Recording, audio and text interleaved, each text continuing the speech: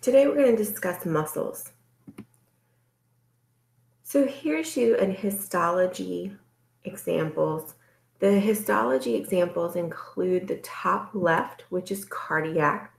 Cardiac muscle is only found in the myocardium of the heart. It's unique in shape. It also has some striations to it. You're going to find that it's intermediate when it comes to fatigue and contraction. Your skeletal muscle is very quick to contract. It's also very quick to fatigue. Now, the skeletal muscle does have unique characteristics. It has these striations that you see, those lines there, and the dark circles are going to be nuclei. That is another unique characteristic for skeletal muscle.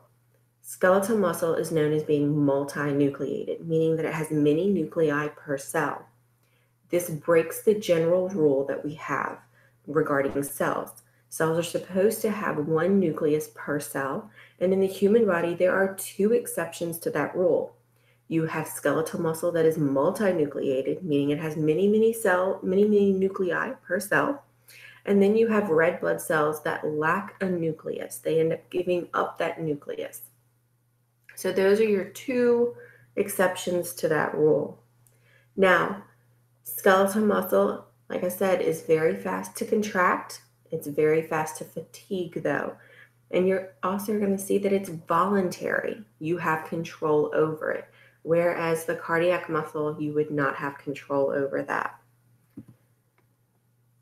You're able to control this because the nerves attach to the muscles, and then it's just unique in the sense that it can be controlled. You have here the nervous tissue attaching to the skeletal muscle in the bottom left-hand picture. You're going to see that the lines that kind of look like a stem to a flower, those lines there are actually the nerve itself. This is known as your motor nerve axon. An axon is the highway that's going to connect the ends of that nerve cell. Now, the axon here is identified as motor. Motor's telling me that it's dealing with some kind of muscle or gland, as opposed to a sensory axon. Sensory would be sending information up to the brain, and here motor is descending the information from the central nervous system to some kind of muscle gland, also known as an effector. It starts with an E. All right. If you see an affector with an A effector, then that's going to be sensory things. All right. So that's coming to the brain. Ascending to the brain is how I like to think of it, whereas effectors are descending the information to a muscle or a gland, and that's going to be motor. This information is going to lead into your final exam topics. All right, so when we get on nervous system. Now, your picture that you have here, the circular area on that bottom left is known as your end plate. It's also referred to as your NMJ. NMJ stands for neuromuscular junction. So this is where the nervous tissue and the muscular tissue connect together. It's a junction site there. And so that's a really interesting place. You're going to see in more detail in lecture and lab later on that you'll talk about a synapse and different chemicals that can go across this barrier here and what all happens. And so it's really kind of a cool thing. Your next picture to the bottom right is going to be smooth muscle. Smooth muscle is found lining your internal organs. So think about the uterus, all right, the intestines.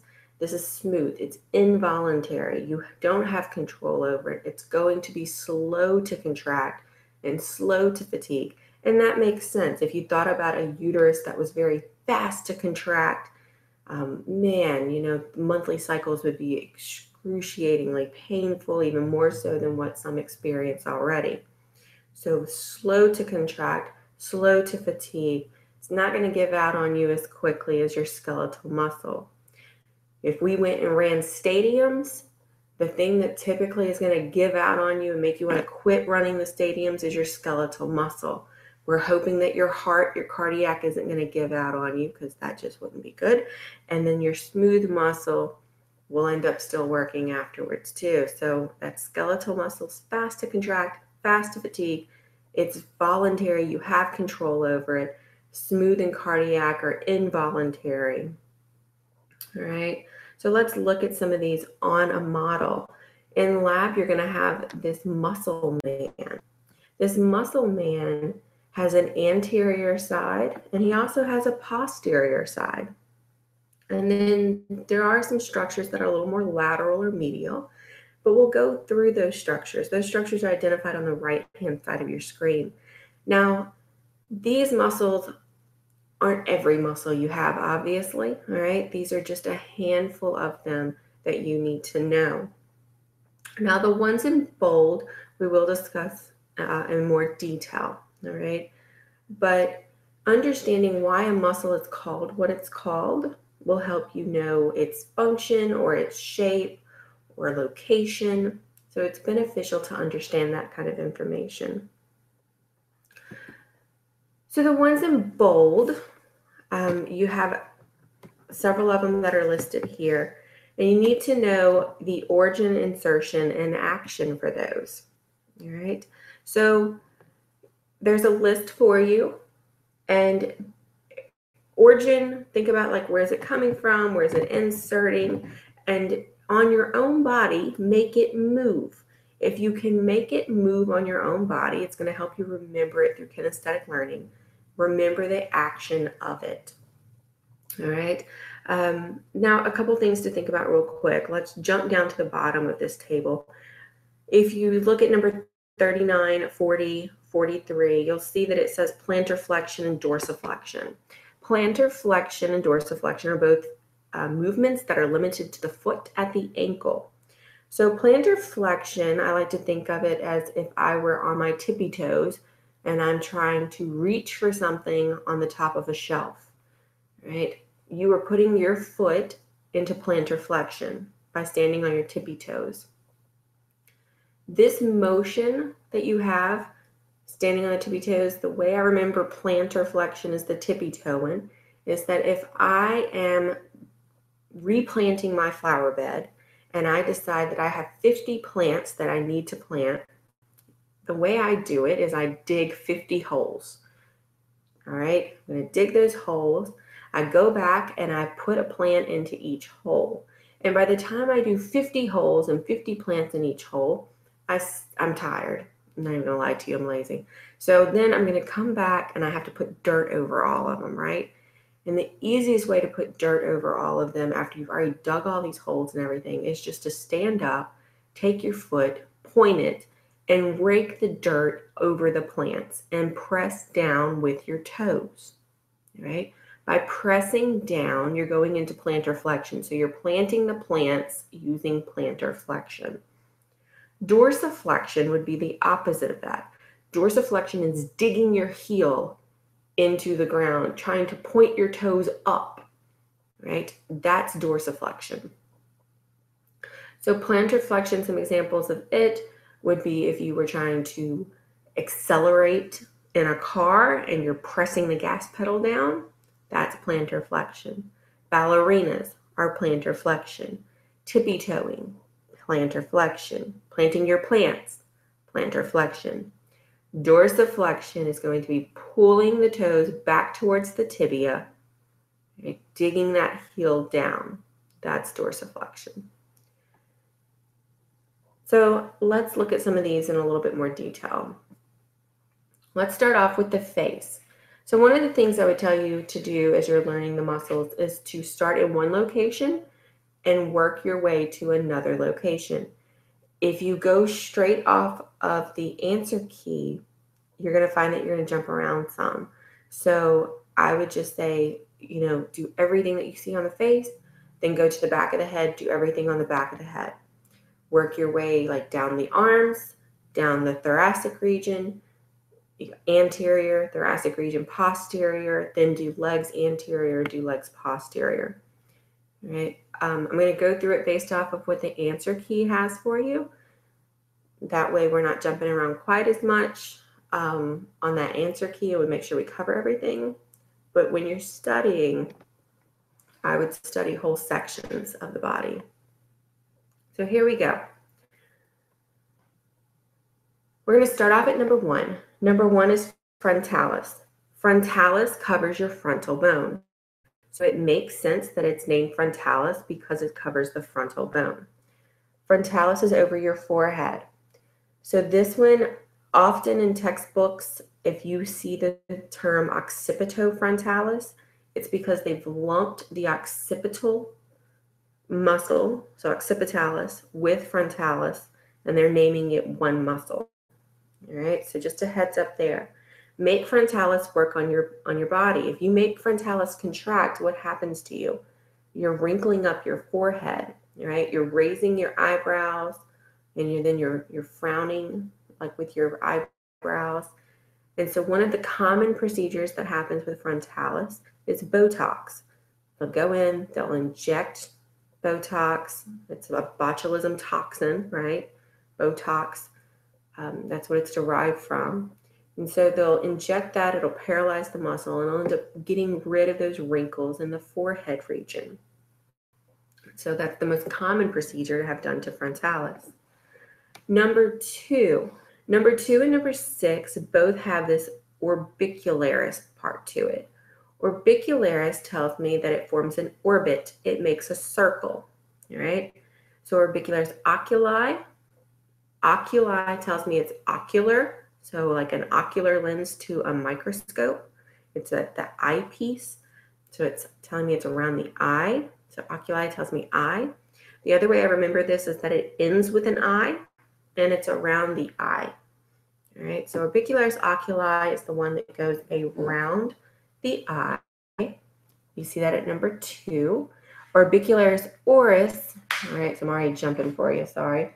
Orbicularis oris is at number 6. Oris tells me oral. All right, so oral is going to tell me that it's around the mouth region. So it's the circle around the mouth.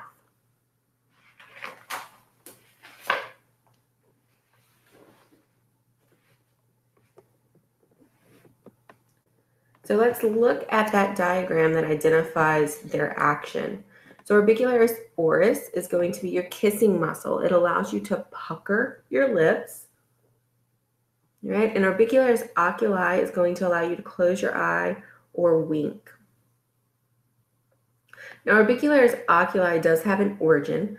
Its origin is going to be that right there kind of by the tear ducts at the lacrimal bone, and then also at frontal, and then your maxilla.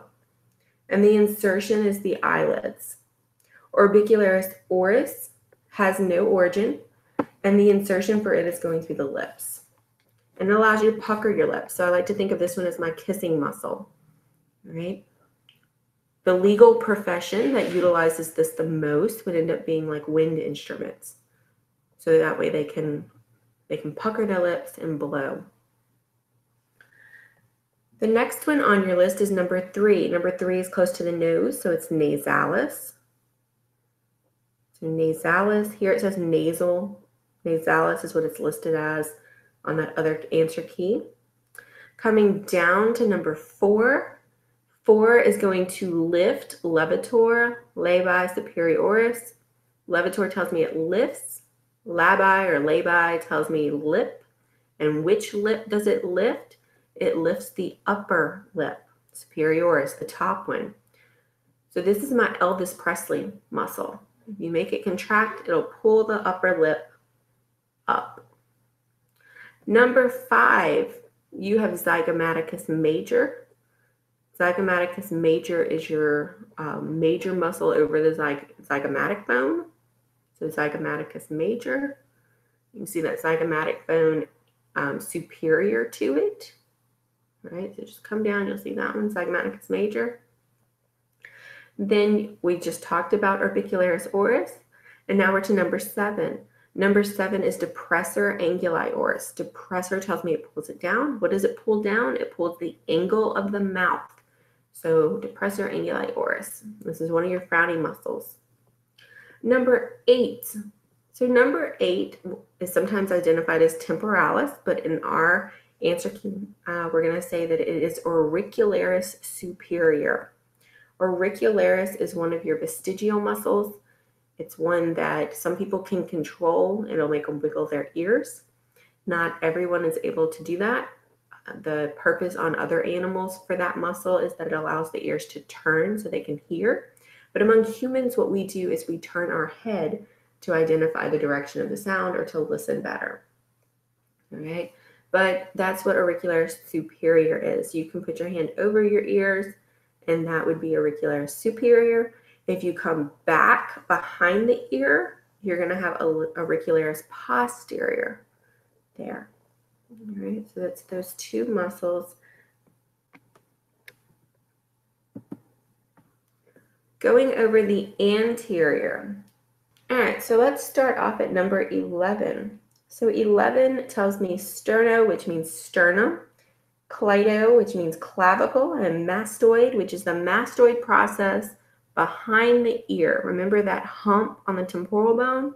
So this is a muscle that is a flexor of your neck. It's going to attach the sternum, the clavicle, and the mastoid process. So that's number 11. Number 10 we did skip over, so I didn't show you that posterior one yet. That posterior one is going to be on the back of the head, and you see occipitalis there, covering the occipital bone. And then that auricularis posterior is going to be at number 9. So you can see that one that we talked about a minute ago. Scalene or scalene, in some textbooks it has an I, in others it drops the I, it has an E. That's because it's 3 muscles. You're going to see that towards the front. It's those 3 up there by the neck. Okay, you see that number 12? Just above the clavicle. Levator scapulae. So levator scapulae, levator tells me it lifts. What does it lift? It lifts the scapula. So let's go back to a posterior view.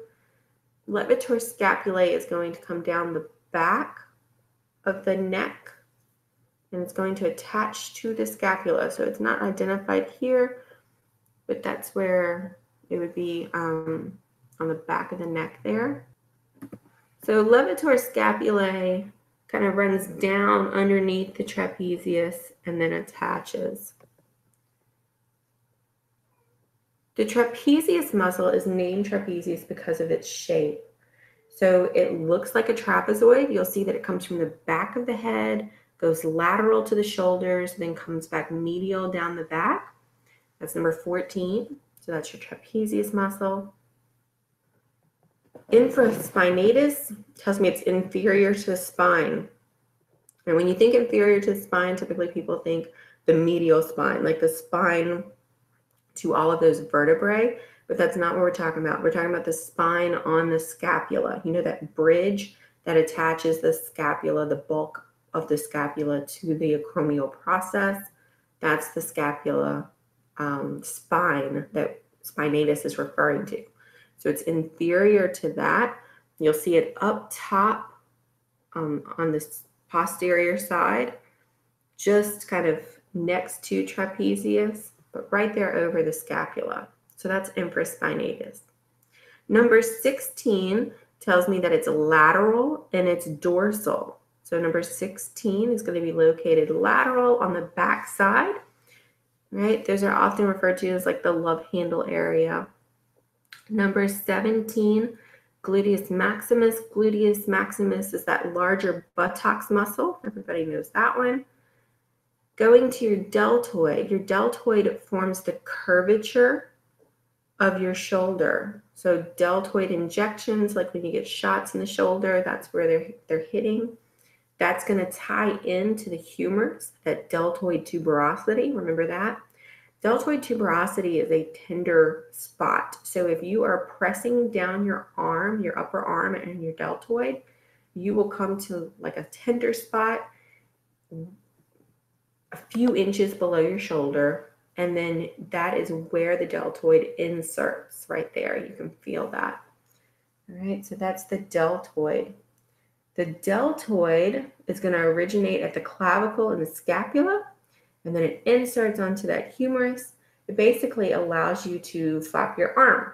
All right, so that's going to give you abduction, AB. Ab tells me it pulls the body part away versus adduction. Ad tells me it brings it together. So abduction is going to allow me to pull the shoulder, all right? And then it's also going to allow that flexion and extension of the shoulder. So that's your deltoid.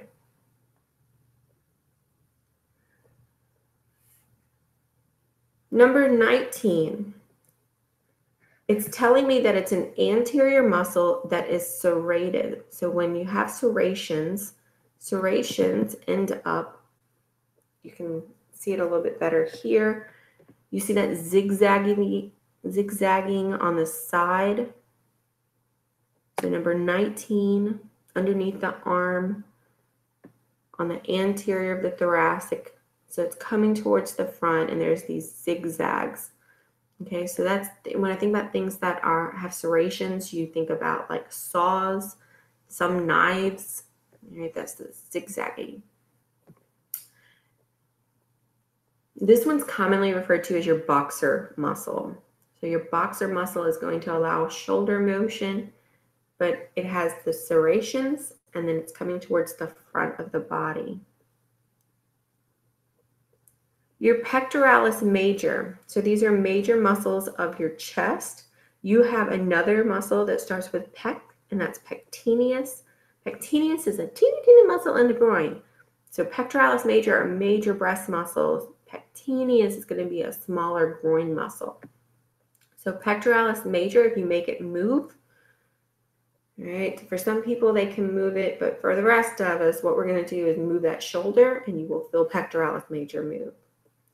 You have your external abdominal obliques, right? External obviously means external. Their abdominal area. If you come in, you're going to have rectus abdominis. Rectus comes from the Latin recti, which tells me that it's straight. Think about things that have rect in it. Like if you erect a statue, you put a statue up. Rectum tells me that the tube turns, the intestines, they turn, and you're going to go to the rectum, which makes it's another straight area.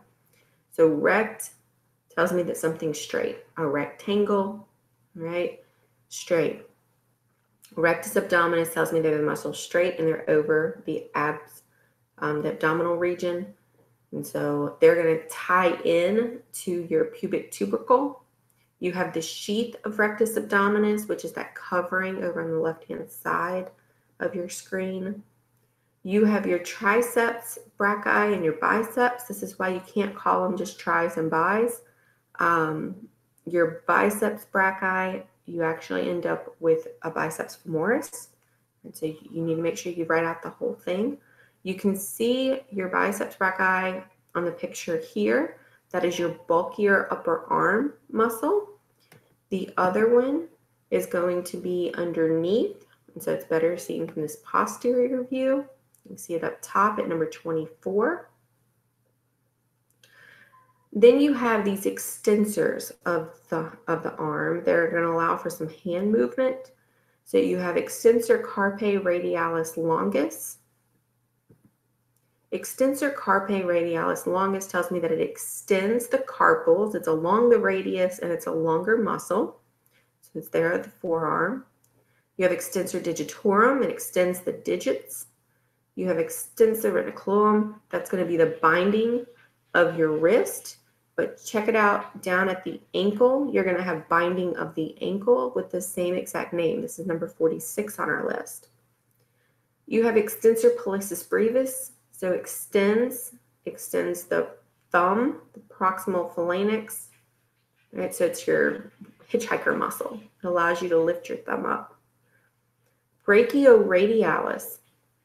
If you were to do like a hammer, like make a fist and like you're going to hit the desk, brachioradialis is the muscle on top of your forearm when you're in that position. It's the superior muscle that pops up. That's brachioradialis. All right. Some people think of it more like a Popeye muscle, although his whole forearms are big, but that's that one, brachioradialis. So it actually connects to your radial styloid process, and that's that muscle there. Then we are to sartorius. Sartorius is the longest skeletal muscle that you have. It's going to connect lateral hip to medial knee. Sartorius comes from the Latin sartori, which means tailor. So this one's one that some people have a hard time understanding, and there's a couple ideas behind it. So one is that if you were to make like a muscle man doll, you would have to make sartorius. It just looks like a piece of thread, that it is a piece of thread that would be woven at the hip and then at the medial knee. Sartorius also maybe because of the way tailors would sit. So a tailor is somebody that hems your clothes, right? Or makes clothes. And so the idea is that back in the day, tailors would sit cross-legged or crisscross applesauce or Indian style, however you want to term that. Nowadays, they typically say crisscross applesauce. But anyway, if you're sitting in that position, you are stretching sartorius. And if you're like, really? If you go into that extreme yoga kind of position where you put one foot on the opposite thigh, you can feel sartorius, the insertion and the origination site for it. You can feel it pull. So if you sit on the floor and you place one foot on the opposite thigh doing a crisscross position, you can feel that. And so you're stretching out sartorius. And so that's what sartorius comes from. We then have your quadriceps. Quad tells me there's 4, but there's only 3 listed here. So you have rectus femoris, vastus medialis, and vastus lateralis. The reason you're missing that 4th one is because you have to take rectus femoris and remove it to see vastus intermedialis. So let's look at these. Rectus femoris tells me it's straight and it's over the femur. All right, this is the one that we've talked about before when we did the knee joint. Rectus femoris comes towards the patella. It turns into the quadricep tendon, inserts onto the patella, turns into the patellar ligament, inserts onto the tibial tuberosity. All right, that's what we have going on the front there. Anatomical positioning from there, you have 2 vastus muscles. The vastus muscle that is medial, closer to the mid area, the inside of the thigh. That teardrop muscle there is vastus medialis. The one on the outside of the body is going to be vastus lateralis. All right, so you have those. Coming up to the groin, you have that teeny muscle in the groin. That's pectineus. You have gracilis, which is going to be a longer one, medial. Then you end up with adductor. Remember, it's pulling the legs together. Adductor longus. All right, that's right next to it. Then we're going to go to the back of the leg. The back of the leg has the hamstrings. Your hamstrings are going to be made up of 36 biceps femoris. The next one over is semitendinosus. And then even more medial than that, you're not going to see it on this image, it's not identified there, but the most medial one is membranous. So semimembranous is the medial one of the hamstrings. Come down the back of the leg, your calf muscle is gastrocnemius. Next to it, you have soleus. Coming down from gastrocnemius, you're going to attach to the heel.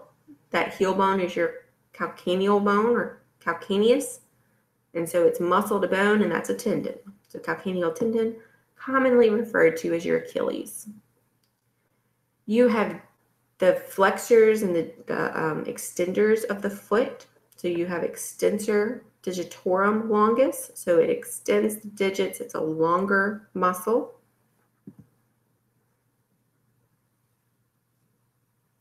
Coming towards the front now, you have tibialis anterior. It's over the tibia. It's in the front. Number 44. 44 is at the bottom of the foot. The first triangle on his right foot that is on the left side of that foot. All right, that triangle right there is going to end up being abductor digiti minimi. And then over the fibula, remember fibula is lateral, that's that thinner bone. If you come straight up that right foot of his, we will be at number 45, fibularis longus. So it's a longer muscle over the fibula. And then we already talked about the binding of the ankle at number 46 because it's the same name as the binding of the wrist. Now there are some bones that you have to know. They have those listed here. Things to think about though is that some of these are structures on the bones. So if I were to say, hey, what is the bone at letter G? And you said it's medial malleus, well, that's the structure, right? Which bone is it? You should be thinking that it's the tibia. All right, well, that's what we have for muscle. So there's definitely more muscles that you need to know, especially for lecture. But for lab, this is the bulk of them. Remember that origin, insertion, action, make it move on your own body.